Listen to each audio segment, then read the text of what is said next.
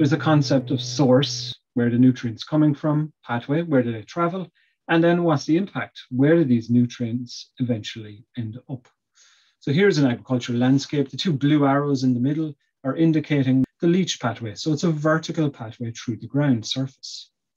So the source I'm on about here is nitrogen. The pathway is a vertical pathway, is the leaching pathway where nutrients are lost through the soil and head towards groundwater. That groundwater, as you can see here by the arrows, eventually ends up in surface water, and that surface water heads off towards the estuary. So we need two things. We need nitrate and water. Where does the nitrate come from? If we take two examples, we take normal can. This is made up of half ammonium and half nitrate. Nitrate is the form of nitrogen that can be readily leached through the soil, whereas ammonium sits there and is more stable. The plant, of course, can use both of these forms of nitrogen. Now look at protected urea. Protected urea converts to the ammonium form of nitrogen when applied to soil, and therefore the nitrogen is now in a safer form and less likely to be leached to the environment.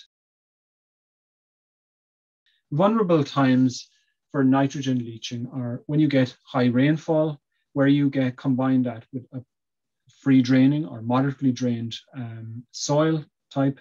But of course, when the nitrogen isn't being used by the plant towards the end of the year and the start of the year in particular, you get high rainfall, the nitrate is sitting there, it washes through the soil and you get nitrate leaching.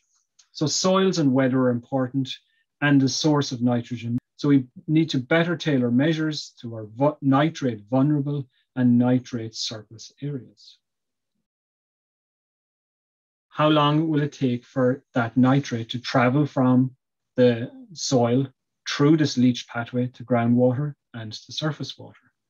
In freely drained areas, it can take months to years, but as we move towards that moderate drainage, it can take up to decades.